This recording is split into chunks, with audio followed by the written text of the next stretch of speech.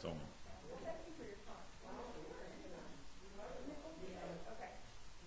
I guess the hour has arrived, so we'll begin. I'll call this meeting of the South Central Pennsylvania Genealogical Society to order.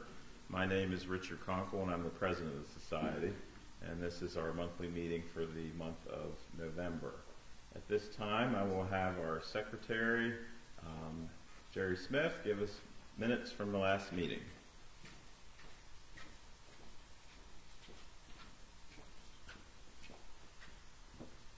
October's general meeting took place on the 4th of October 2020 at the York History Center. We had 9 people attending in person, and we believe there were 15 watching live online. Prior meeting minutes that were taken by Becky were read and accepted. The treasurer reported a balance of $19,162.85 at the end of September. The membership report was 162 renewals, 42 non-renewals, and 3 new members as of the meeting date.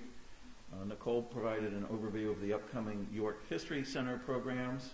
VP Jonathan Stayer provided information on our upcoming programs. And the presentation was several member discussions of genealogical research they had undertaken during the pandemic.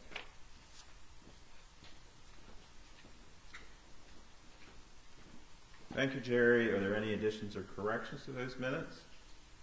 Hearing none, they stand approved as read. At this time, our treasurer, Margaret Berg, will give us treasurer's report.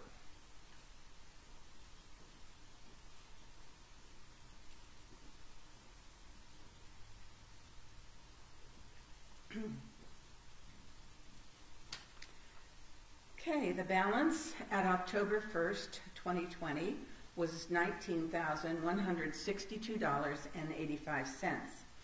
Receipts for the month were membership renewals, $210, 1 new member, $25, donations of $10, for a total of $245 in receipts.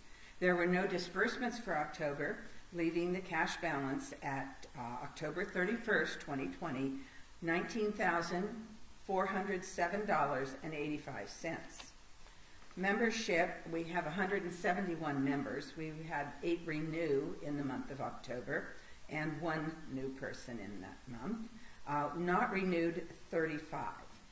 I have sent out letters and email to the non-renewals, and that was a total of 42 had gone out on that. That's it.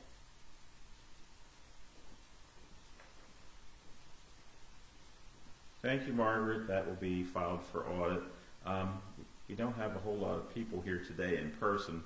A lot of times I will ask if we have anyone who's here for the first time. Do we have any first-time people here?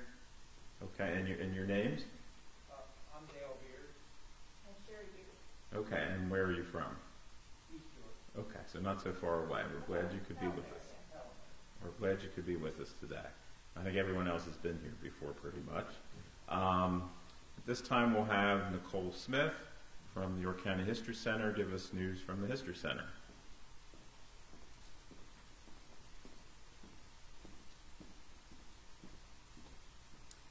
Thank you, Richard, and thank you for coming, everyone. Just a couple of announcements. A reminder that the library and archives is open Tuesday through Saturday from 10 to 4. Please call ahead or make an appointment online. All of our programs and webinars are being live streamed to the History Center Facebook page, including this one. They're also recorded and available and will be available on the History Center website. Coming up on November 14th, that's a Saturday, is our second Saturday lecture. Will be by Jim McClure and will be about the Articles of Confederation and the colonial era in York. That lecture will be on site here. Reservations required. Please check our website for some virtual Articles of Confederation Day activities. On November 18th, the Civil War Roundtable will present, Scott Mingus actually will present Civil War Politics, Abraham Lincoln and York County, PA. That'll be interesting. And on November 21st, we have our own Becky Anstein presenting a webinar on beginning genealogy online. And for more information, please see our website or give us a call. That's all I have. Thank you. Thank you, Nicole. And now I'll turn the program over to our Vice President, Jonathan Stair, who will give us information about future meetings and introduce today's speaker.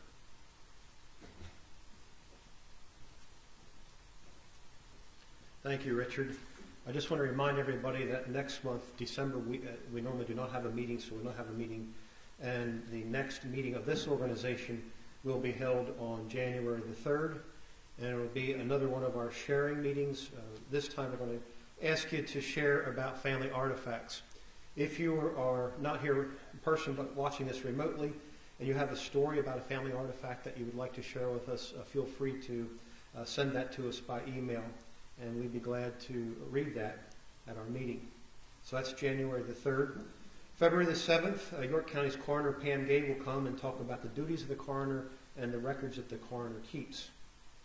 And hopefully, I asked her also to talk a little bit about the historical records of the coroner. March the 7th, either in person or remotely, it'll depend on the status of the pandemic, the State Archivist, David Carmichael, will be speaking to us about the new State Archives building and also what online resources they have been building while they're closed for the pandemic. And I may have somebody from the State Archives come at a future meeting and talk about all the online resources. There's much more there. Every day it grows. And you may not be aware of all the things you can get online without actually having to go to the State Archives. April the 11th will be Kara Curtis from Cumberland County Historical Society speaking about genealogical research in Cumberland County. And May the 2nd, we will be meeting hopefully down at Muddy Creek Forks and take a tour of the railroad village down there, the Maryland and Pennsylvania Railroad Preservation Society facilities. And finally, on June the 13th of 2021, we will have our biannual Henry James Young Award program. I just want to say one caveat, and that is all this is dependent on the status of the pandemic. So watch our website, watch our Facebook page, in case we do have to cancel meetings if things get worse.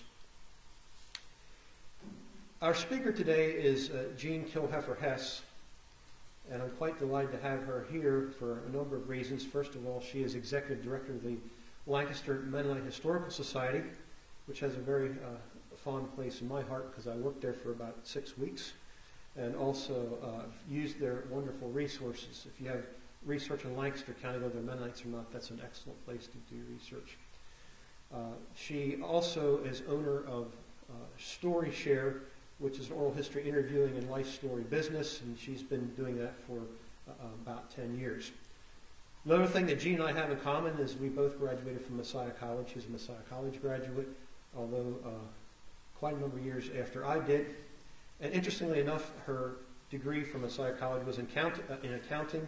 She has her MBA, but while she was at Messiah College, she did work as a clerical assistant in the archives, and that stimulates some of her interest in history.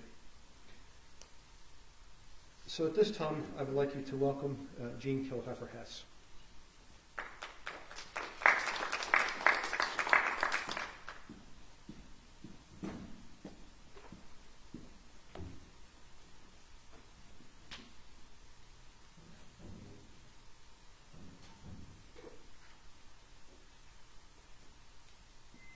Thank you, Jonathan.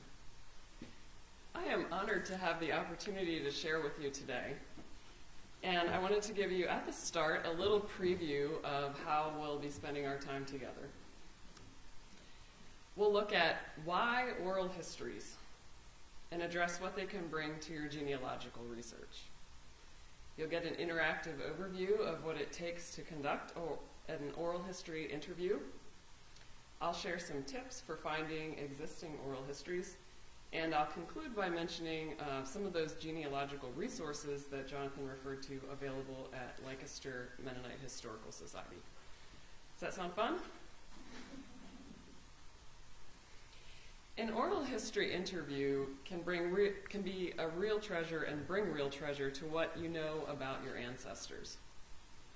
This is especially the case if it was well planned for, recorded, transcribed, and contributed to a local or topical archive so that it can be made available for researchers.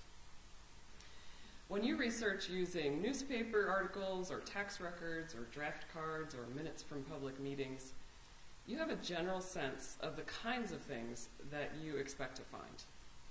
But when you begin listening to an oral history interview, or when you start reading the transcript, you really have no idea what you might encounter. There's lots of exciting anticipation. Literally anything could have been said, and anything could have been asked.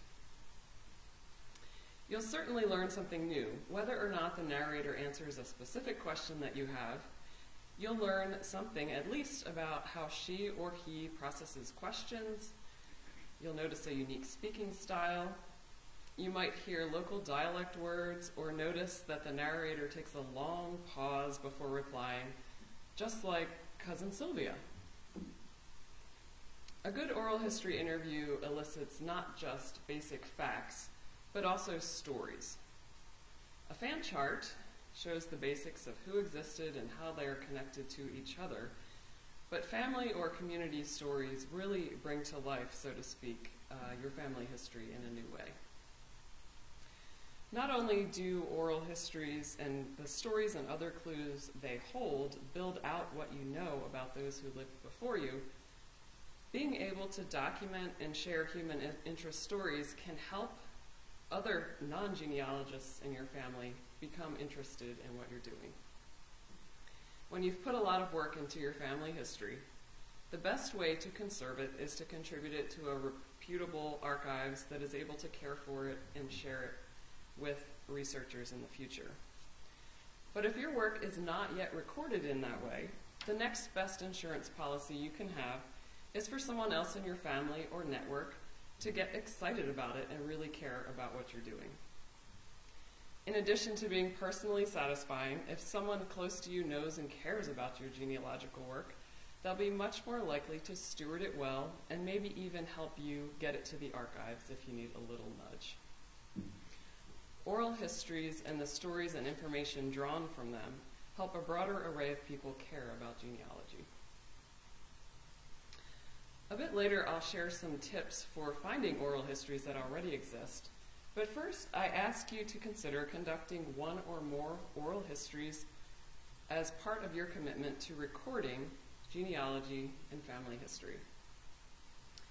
Even if you no longer have access to the generations of folks that you would have liked to ask certain things, consider conducting an interview with a cousin or a sibling or even a child or a grandchild. Capturing a bit of everyday life will be a real blessing for those in the future who want to understand life now.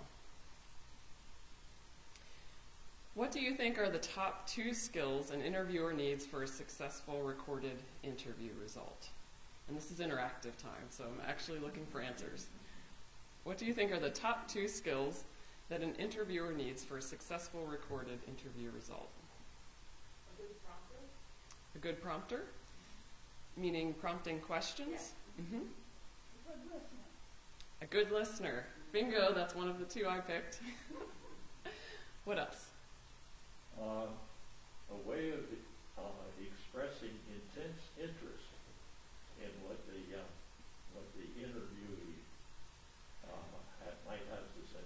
A way of I'm going to repeat this so that folks watching can make sure they hear. A way of expressing intense interest in what the interview has to say. Yes, I would say that that's important as well and closely tied to listening. A way to let them know visually that you're listening. Yes? Flexibility. Flexibility. Do you want to say any more about that? To be able to let the interview go the way the person being interviewed is comfortable with. Yes, to allow the interview to go in the direction that the person being interviewed is comfortable with. Absolutely. Actually, all of those are very closely tied. I had sort of the general categories, the ability to listen well and the skills to ask good questions. And what you mentioned is also really key. So before you get into the interview itself, it's important the lead up is done well. You want to issue an invitation that includes an explanation as to why you're asking this person. And I'll call the interviewee a narrator, so that's the language I'll use. why you want to interview them, and how the recorded interview will be used. You also want to let them know that they'll have the opportunity after it's recorded to listen to it or read the transcript and correct it before it goes anywhere else. Sometimes people are concerned, well, if you're recording me, what if I say something wrong, or what if I decide later that that thing I said really shouldn't be on the record? There needs to be an opportunity for them to take a look at it. Develop rapport. If you don't already know the person, meet with them at least one time ahead of the interview and build a personal connection, and let them know that what the interview experience will be like. Now, meeting in person is ideal, but use highest caution, of course, during COVID times, and you could consider also meeting via video call or telephone call. An interview can feel like a vulnerable experience for the narrator. So if they feel like they know you a little bit, the trust level raises, and it makes it more likely that they'll feel comfortable telling stories and wanting to share what they know. Do your research ahead of time so you don't spend precious interview time asking basic questions like, how many siblings do you have? Or what year did you graduate from high school? Those are the kinds of things you can figure out ahead of time so that you can focus your prompter questions on broader categories. My oral history interviewing is typically focused on life stories. And when I first meet with a narrator, I give them a form to fill out and return to me before I develop questions for the interview. And this has basic biographical information, schooling information, places they've lived, the kinds of work that they've done. But one of my favorite sections is at the back, where I have a brief overview of life stages. So I chunk out kind of typical types of life stages, and I ask people to provide one descriptive word and one short statement about each of these parts of their lives. So for example, this is one interviewee I worked with, and her adolescence, her one word was responsibility. I was the oldest in my family and had a sick mother, so I had to learn to work early. So again, you never know what you're going to get, and it can help you focus those questions for the interview.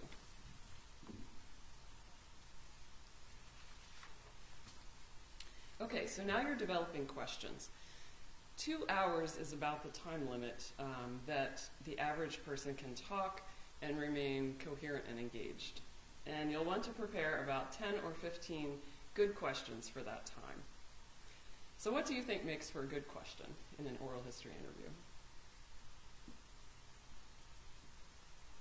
And for those of you who are watching via Facebook Live, I think we have the capability that you can enter responses to these interactive questions, and we'll be able to make that part of our conversation together. So feel free to engage that way. What do you think makes for a good question? An open-ended question. An open-ended question. Bingo! That's exactly where I was headed. An open-ended question. You want to invite the person to reflect and talk and talk. You want them to be able to take a topic where they like, within reason, of course. And if you come in with a very regimented expectation of what you'll learn, you're doing yourself a disservice and the narrator a disservice. So if you prepare well and prepare so that the narrator can surprise you, you are preparing open-ended questions. And the most basic definition of an open-ended question is a question that cannot be answered with yes or no. It's tempting to say something like, you and great Uncle Leonard used to sell homegrown asparagus door to door before school, right? Now that might cut it for a casual conversation at a backyard barbecue, but that doesn't cut it for an oral history interview, because the interviewee, the narrator, could say yes or no. Here's one. Describe your mom's personality and parenting style. That cannot be answered with a yes or a no, and you might get 20 minutes of response to that or more. So we're actually going to take some time now to practice writing good interview questions. Imagine you're conducting an oral history interview with someone in your family, and we're going to spend the next 3 minutes developing 1 or 2 open-ended questions for that interview. Now, if you know of someone that you would like to interview in your family, think of that person and actually develop a question you'd like to ask them. If not, think of someone you would have liked to interview, maybe whether or not you still have the chance, and develop a question for that interview. I'm going to try to play a little smooth jazz or something, and then I'll ask you to share your question. Again, you're writing an open-ended question that will help you if you choose to do an oral history interview.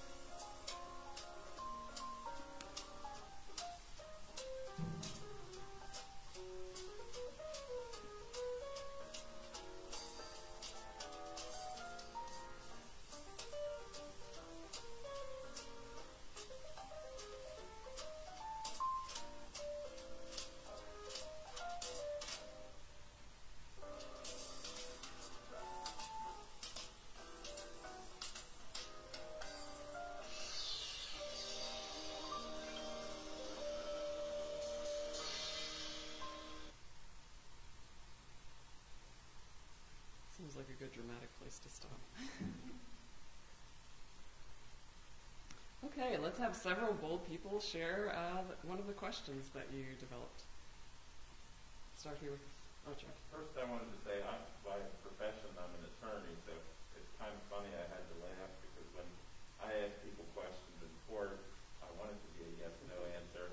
I don't want any surprise, and it's completely the opposite. But it's a whole different thing. And when you have people that go run on in court, sometimes it can be disastrous. Sometimes it's helpful, but it can be disastrous.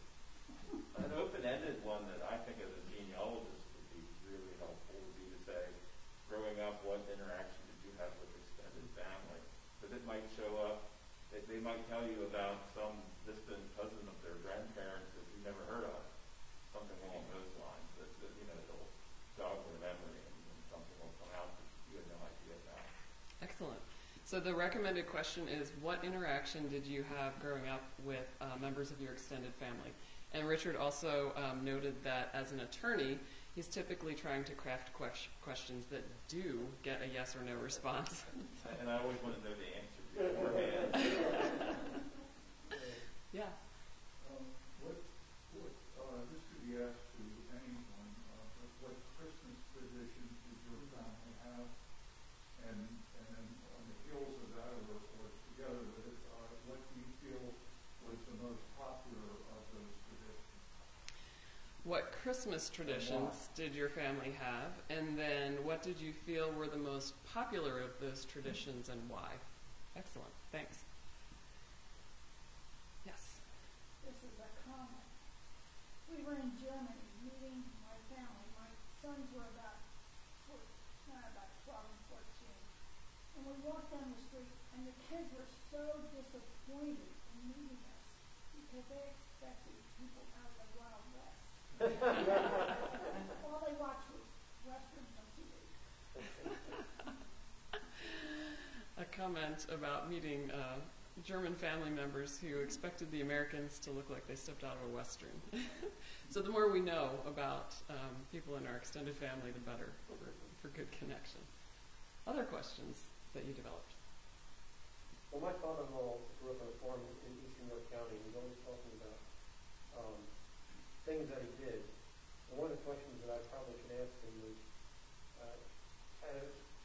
as a boy and as a young man, he was working on other people's farms. And I would like to ask him, what types of work did you do as a boy for other people? Mm-hmm. What types of work did you do as a boy for other people? And that could be relevant in a farming context or others, for sure. Yeah, great. In the early 1990s, I had the opportunity to interview my mother's 6 brothers, 5 brothers, one was gone already, and one sister. And my question to them, because I was very interested in him, was what were their memories of their father? And it was amazing how much I learned about their father, who my mother wouldn't talk much about him. And each one of them had all different kinds of things. And I got a fantastic picture of the man that died 8 years before I was born. Wow. So she was sharing a personal experience of interviewing her 5 uncles, and the question that she asked and got really great, helpful responses on was, what were your memories of your father? And he was gone at that point. So great example. Yes? I had a great aunt, my grandmother's younger sister, who I never really got to talk to her very much until she was 90 years old. But she had such a sharp mind. By the way, she had been a legal secretary. Her husband had been a lawyer. But at any rate, every time I would get to visit her, and I did get to see her, she was a long-time widow living in Pasadena, California. And every time I got to see her, which was sometimes as often as once or twice a year, I would pump her for recollections that she might have had about members of the family. And I know that she was holding back an awful lot that she never told anybody except me. Mm-hmm. And it was utterly fascinating.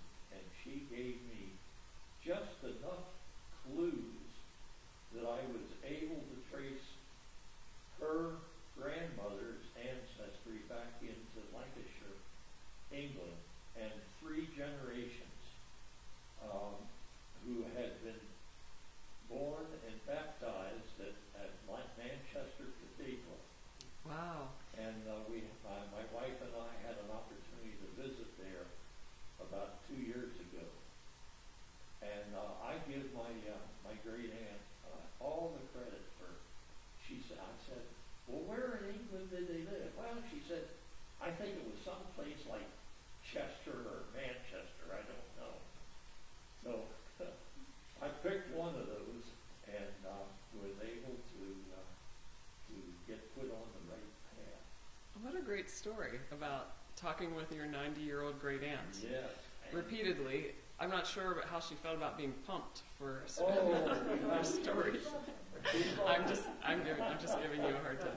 It sounds like you got some really great details, and then you were able to build your genealogy back even and further. I've written quite a long paragraph in the Evans family history about Aunt Mabel. That's wonderful. Well, thanks. She never had children, but we were surrogate grandchildren of hers, and she was very happy to talk. And I have so many regrets about conversations that I wish I had with my grandfather and my grandmothers and so forth, that I know they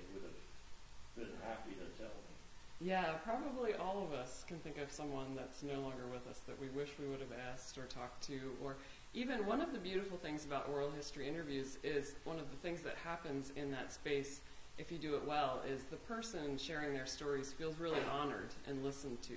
There aren't many places in life today where you're deeply listened to, and so that's also one of the blessings of how it can work. So when you've got your 10 questions or so, it's tempting to stack your questions. Don't do it. So, sir, what's your name? Mike.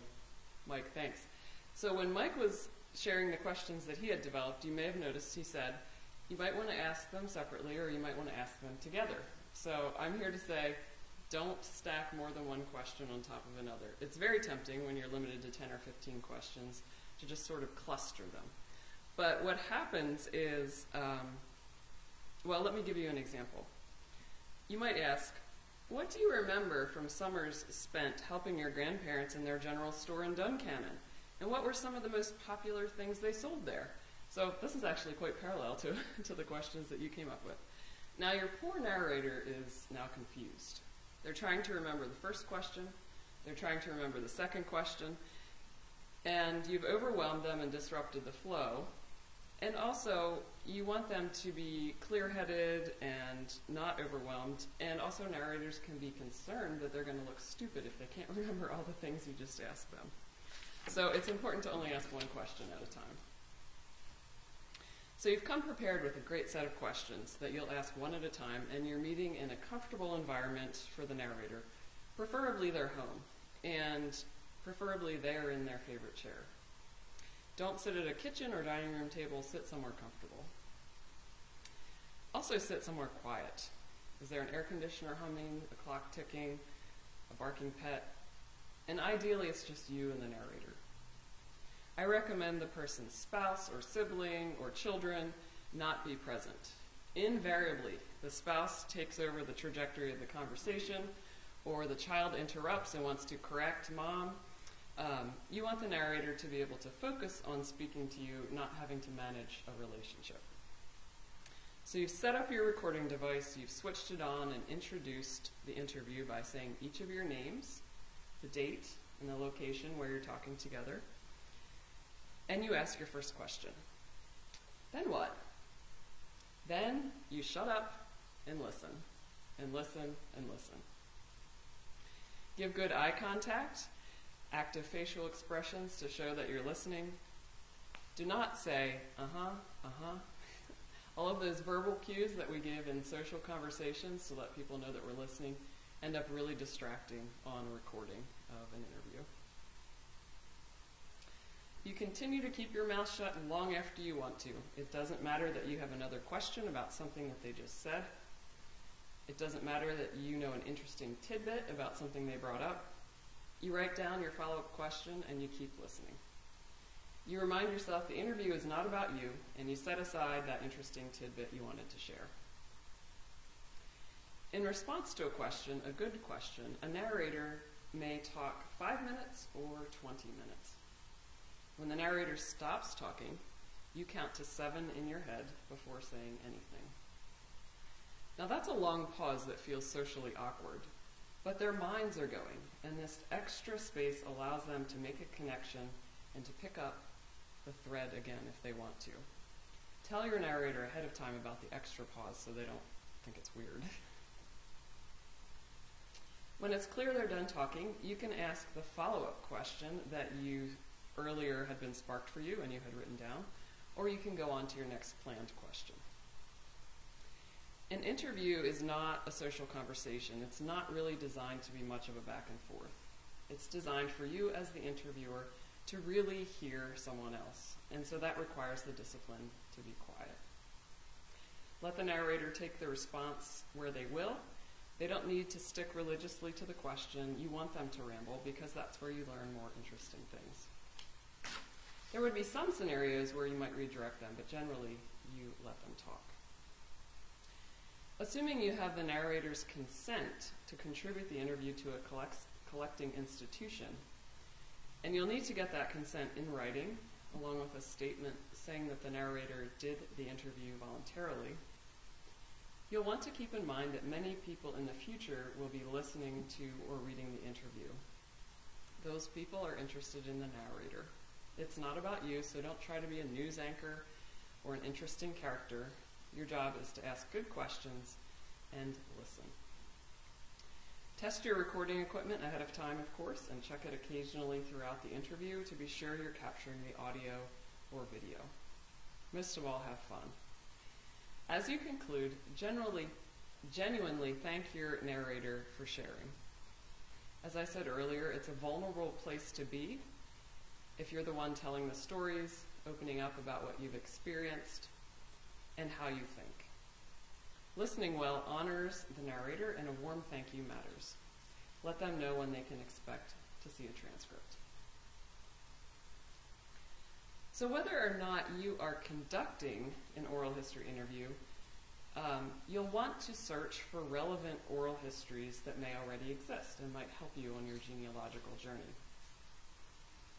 I reached out to a colleague, Dr. Marilyn Parrish, who is Special Collections Librarian and University Archivist at Millersville University, and she provided these tips for finding oral histories. You can begin by doing a simple online search, for example, World War II Oral Histories Pennsylvania, or Oral Histories Pittsburgh, or Oral Histories York County. Typically a search that includes the geographic area and the time period, along with the words oral histories, will pull up what's available at historical societies, universities, libraries, and other organizations that may have at least some of their oral histories available in digital form. Often some form of transcript or outline accompanies the oral history, and it's available. Most repositories will have additional oral histories on site, but while we're living in COVID times, accessing oral histories virtually is the safest way to research, of course. Here are some of the institutions and projects that are well known for doing outstanding work with oral histories. The University of Kentucky, Baylor University and Columbia University, the Veterans Oral History Project, StoryCorps and the Library of Congress are other very good resources. Be sure to peruse online exhibits focused on geographical areas, topical areas, or family names that connect with your genealogical interests. Some of these exhibits feature oral histories as part of the online exhibit. Dr. Parrish notes that at Millersville, only a few of the many oral histories they hold are available online at this point. Several of their online exhibits feature oral histories. One features students of color, one a faculty strike of 2016, and one is about Millersville's 150th anniversary. These are their online exhibits. Keep in mind that universities offer other digital collections that genealogists often find helpful too, such as, in the case of Millersville, they have college catalogs back to 1855, yearbooks, student handbooks, alumni publications, and the like. She says they're great resources for tracking down information relating to family members who attended. Finally, let me feature for you the incredible resource that Lancaster Mennonite Historical Society offers to help your genealogical research journey. Visiting our website is a great place to start, or stop by. We're currently open Tuesday through Friday, 8:30 a.m. to 4 p.m. Have you heard of our genealogical card file? For more than 50 years, we've been carefully documenting genealogical information, and it started out using index cards and is now done electronically. You may have encountered an image of one of these cards through Ancestry.com, which scanned the index card collection and made them searchable through their website. This collection of information covers an estimated 800,000 individuals. So as Jonathan mentioned earlier, you don't have to have necessarily a known Mennonite connection in your family. There are lots and lots of folks in this database, and it may be useful to you. We have an outstanding collection of published genealogies We have genealogical databases to share and a significant collection of family Bibles, which, as you know, often have genealogical information in the front or at other places throughout. Some of our online resources are available to the public, and some require membership to access. You may be familiar with our publication, Pennsylvania Mennonite Heritage. How many of you have seen this? Good, about half. This is a quarterly publication accessible to members, and it often features readers' ancestry, so you may find it interesting. For those of you who are here in the room, you can pick up a handout over on the side table that gives more information about what you can expect to find at Lancaster Mennonite Historical Society for genealogical research. We'd love for you to become a member and take advantage of all that we have to offer to help in your genealogy journey. Thank you. What questions do you have? I actually have two comments. The first one is about the card file. People understand that the card file contains references to all different types of things and not necessarily original sources. And a couple of times I've been trying to track down something that's on the card, and it was just somebody had sent a letter or something to the Historical Society, and they prepared a card saying, well, this is what the genealogy information is in this letter. But there's no other source to go to.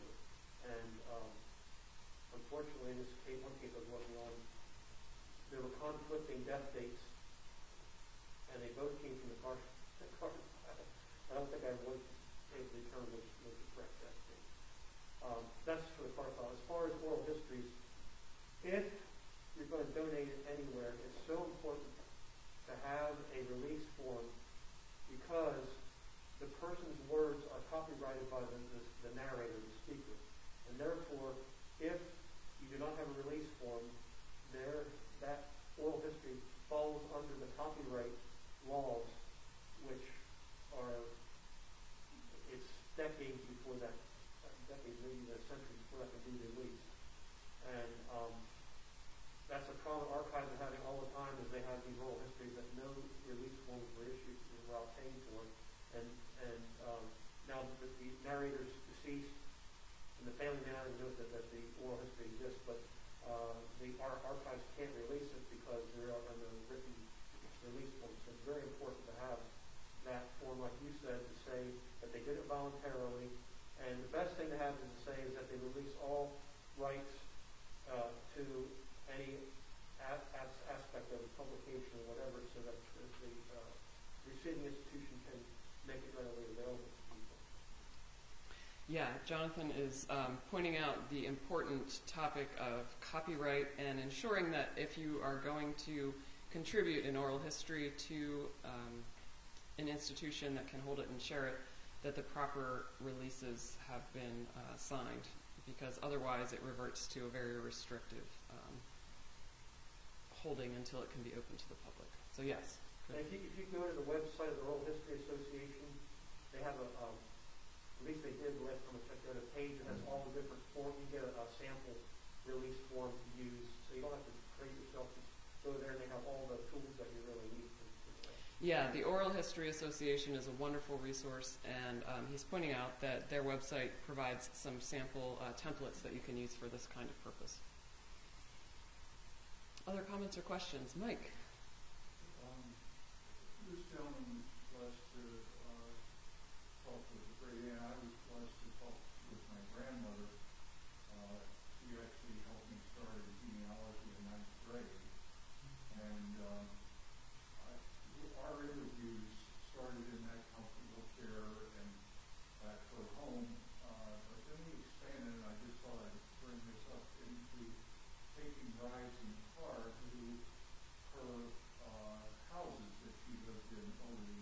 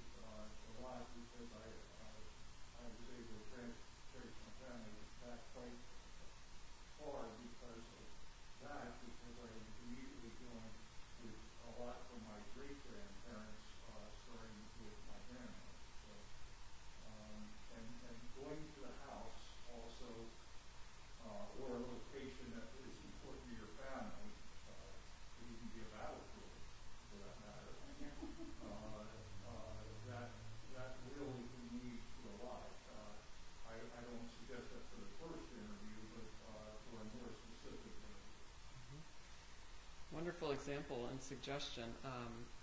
He's saying that he benefited from, after some of the initial conversations with his grandmother in her home, in her comfortable chair, driving together to places that were important and hearing stories in that context that could really spark information that was helpful. Yes. Another comment is sort of off of Mike's initial comment about Christmas. This was just last year, and in conversation with my mother about Thanksgiving. She's from a farming family in York County, and I always just assumed they had a turkey dinner every year. But before the mid-1950s, when she was a child and my uncle was a child, they butchered every Thanksgiving. That was Thanksgiving. Then I asked other people, the church that I go to, yeah, they didn't do a turkey dinner either. That was always butchering day. And I think it was pretty widespread in the country. And a lot of times you don't realize these things, just assume, because my experience has always been a turkey dinner on Thanksgiving, but that was not the general experience in the community. Yeah. So Thanksgiving Day being butchering day rather than turkey dinner day, it strikes at the kind of thing that I think often happens when we just have a few shreds of information in general. We just go back to what we know and assume that ties things together. And so sometimes oral histories can really kind of change, stop that assumption process and bring something that's helpful. Yes? Mike just caused me to recall something that happened when I was in junior high school in the 9th grade. We were asked one time to see if we could put together a family tree, from whatever resources we had. And I remember I was sitting down with my 2 grandmothers and my 1 grandfather who was still living. And they told me all the names of their ancestors that they could remember, back to their grandparents. And I carefully wrote these down, and I never forgot those. I can still sit down and quickly write out the names that they gave to me. And it was many years before I got interested in family history. But that was really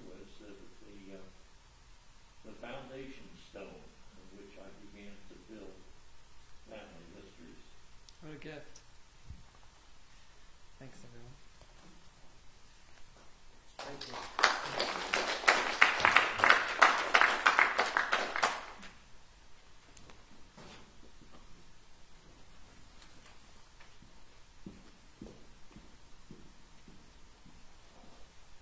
Thank you very much, and if there's nothing else right now, the meeting is adjourned. You can socialize a little bit before we have our board meeting. Socially distanced, of course.